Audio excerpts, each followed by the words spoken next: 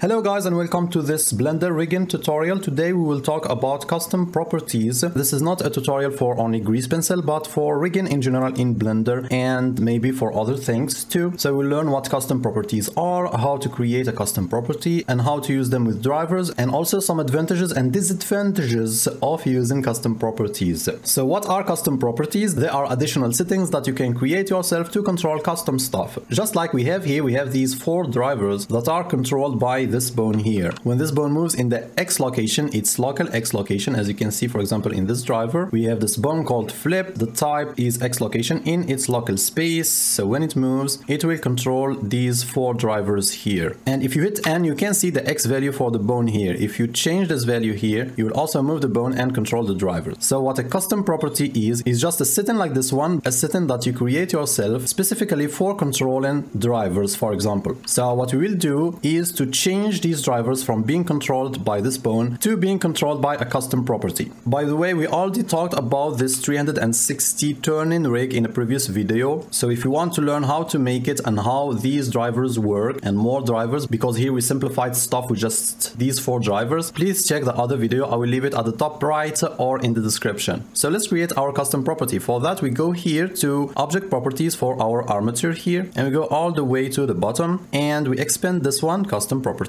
and we add a new custom property. And we can change the settings of our property by clicking on this gear here. But before that, let's see quickly what our drivers do here. So we have this rig that goes from this position, and when we move this bone like this, it starts moving to like the right, and then it will flip, and then it will turn again to the left, and we can loop this animation again from the start. So what we have is a bone of the head that will turn at certain points, and we have this dress changing, the frames of the dress changing thanks to a time offset modifier, and we have also a head that turns at this point here. So we have like 6 states of this animation. We have this first state, the second one, third. These are the front states, and then the back, 1, 2, 3. We have the head that turns in like the second state, and in the third, fourth state the head will turn back, and then in the 5th state the head will rotate again to the other side, and then we have this. So to make my custom property easier to use, I will customize its settings based on what our drivers do. So here we have type float, and we have a minimum from 0 to 1. If you move this value, it goes from 0 to 1, and it has these decimals. So we go again to settings and we change type from float to integer. And now, since we have 6 states, we will change the minimum and maximum to 1 and 6.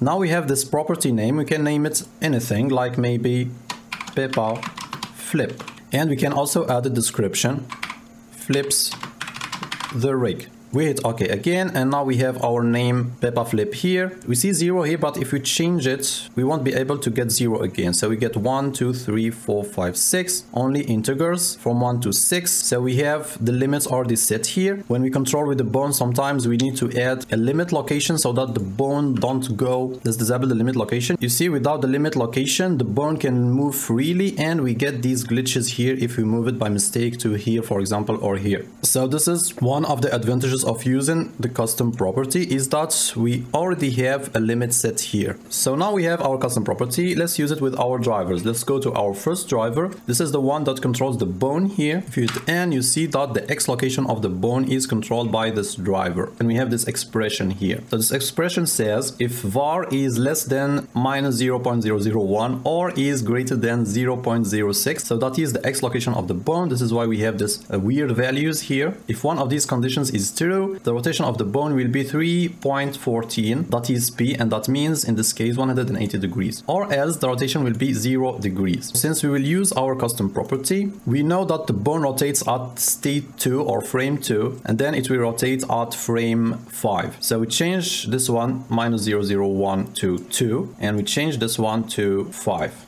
And of course here we will replace the bone here with our custom property. So first we click here and we change from transform channel to single property. Remember that. And then we have our armature here already selected. And then we need a path. To get this path, you go to your custom property, you right click, you look for copy data path, and you paste it here, enter, and now it should work, I guess. So if we move our custom property yes, the bone will change. So let's do the same for our other drivers. Let's go to the time offset for the dress. Here we have var multiplied by 50. This multiplication is to make the change of the dress frames faster, plus 2 because I wanted the default state to be frame 2 of the dress. Let's see the dress here in the top sheet. It has these 6 frames here, and if you disable the time offset modifier, you can see these 6 frames here. 1, 2, 3 and 1, 2, 3. But because our custom property values are really simple, we don't need this multiplication anymore. So we just delete these and keep only var. And what happened? Of course, we will need to change from controlling with the bone to controlling with the custom property. We have our armature here and we passed the path here. So Control V, enter. Very simple and very beautiful. So this is the second advantage. Your expressions will be simpler if you change the settings of your property to match what your drivers do. Unlike controlling drivers with bones, where you have to rely on values like this and you have to create your expressions based on these values that you can't control. Now let's do it for the third driver. So this is about making a few layers invisible when the head turns to the other side, like the eyes layer here and the mouth, etc. We saw that Peppa will go to the other side in frame 4. So we just change this to 4. So change again this to single property, and we have armature here, and we passed our path for the property here. Voila. Then we do it for the head. So we change this to 4, change this to single property, and then paste